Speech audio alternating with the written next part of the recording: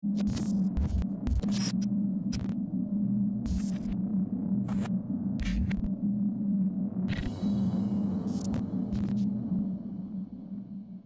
is up, guys? I'm Daddy Gamer Fred, back again with another Pokemon Let's Go Pikachu and Let's Go Eevee video. In today's video, we're going to be talking about how to get Magikarp very early on in the game before you have access to surf or to fish for Pokemon. Now, all you need to do is have access to the Pokemon Center that is before Mount Moon in order to get access to this Magikarp. If you don't know, in the classic Pokemon Red, Green, Blue, and Yellow games, also in these Let's Go remakes, there's a man in the Pokemon Center in front of Mount Moon who will sell you a Magikarp for 500 Poké-Dollars in the game. Now, while it might put you back 500 Poké-Dollars when you could be using your Poké-Dollars on Pokeballs at the time, if you think about it, this is actually pretty cool because this is you gaining a Magikarp before you gain the ability to surf for one in the game. You cannot encounter a Magikarp without the surfing technique in this game, and you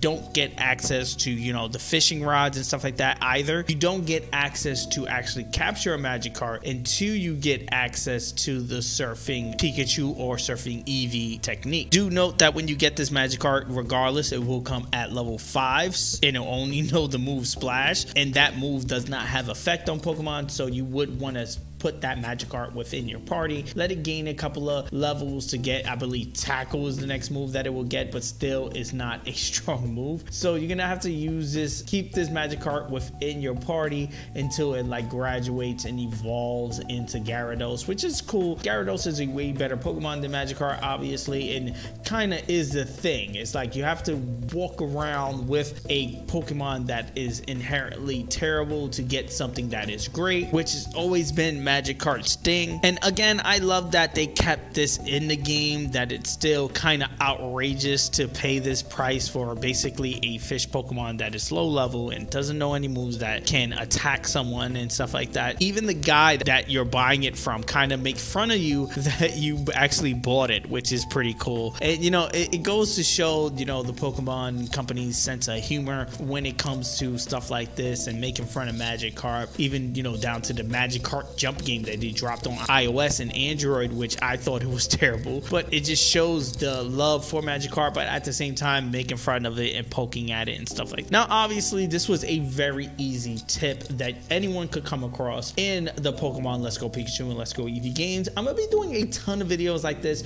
where I go over a little stuff like this to even bigger stuff within the game. So if you are interested, hit that subscribe button, hit that like button. If you have any questions at all, just want to talk about Magikarp in general and this little quick way to get Magikarp, let's meet down in the comment section below. As you guys know, I answer all comments. I'm gonna see you guys down there. Peace. And I'm also gonna see you guys on the next Pokemon Let's Go Pikachu, Let's Go Eevee video. Like always, guys, I'm Daddy Gamer Fred on Instagram and Twitter, and you guys can bring the conversation there. I'm the American Gamer in Switzerland right here on YouTube, and yes, I'm gonna be doing a ton of videos just like this one. So if you enjoy, please hit that subscribe button. Also hit the like button. It does help me out a ton as far as growing the channel is concerned. Ring the bell if you want to be notified on the next time I drop a video. Peace. I'm gonna see you guys on the next one.